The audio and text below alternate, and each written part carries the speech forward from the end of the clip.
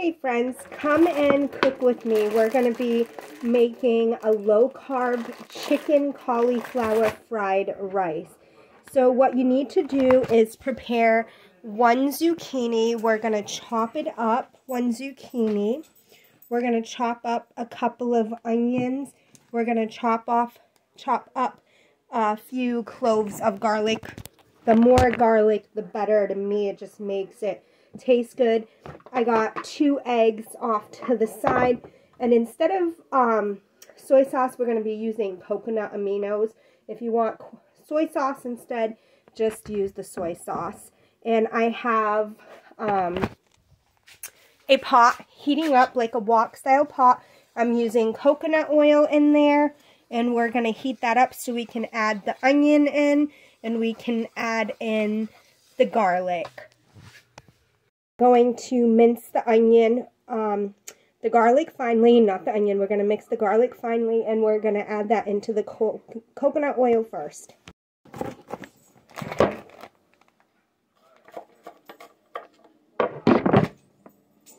Now we're going to dice up the onion.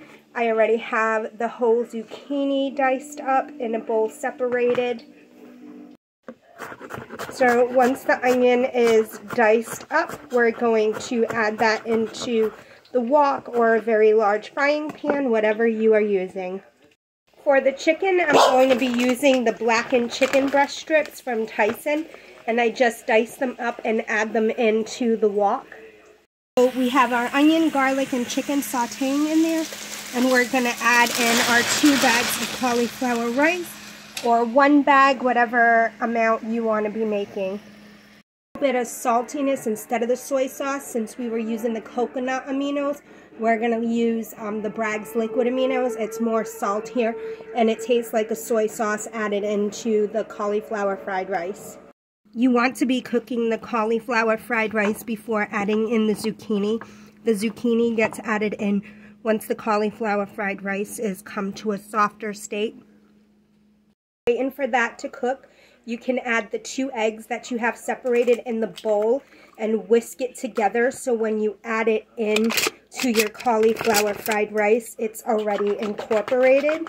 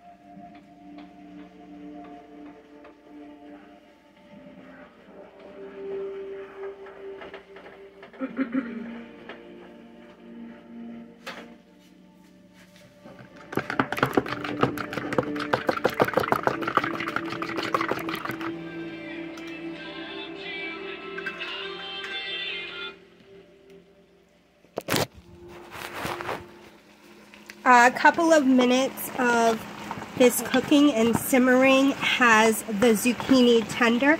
So at this point, we're going to add in the egg, and you're going to mix it all in and let it cook.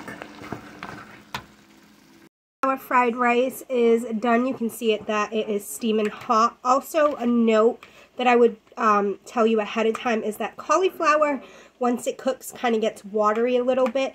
So I would probably cook it off, then add the coconut aminos and the other aminos into it, or the soy sauce, or whatever you're doing. And normally I add in some carrots and frozen peas. I didn't have that today. And you can also make this vegetarian. You don't have to add in any chicken or eggs. So bon appetit. I hope you enjoy it. Let me know if you try this recipe. It is so easy, super yummy, kind of a healthy, meal, vegetables, protein. So let me know if you enjoy it. Like and subscribe to my videos. Thanks.